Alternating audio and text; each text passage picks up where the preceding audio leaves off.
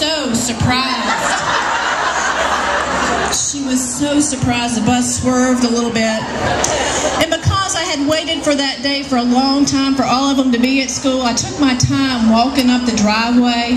And I'm walking up to the driveway thinking of all the things I'm going to do by myself that day. And I got up there, and y'all, standing on the front porch of my house was my stupid husband.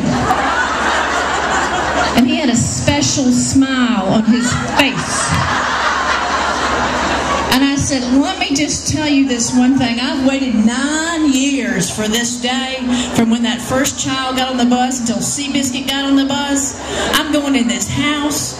I'm going to read a newspaper from the beginning to the end. I'm going to read my Southern Living magazine. I'm going to read recipes I'm never going to make for you. And you are welcome to gaze upon my beauty in my bathrobe that zips up all the way from the floor.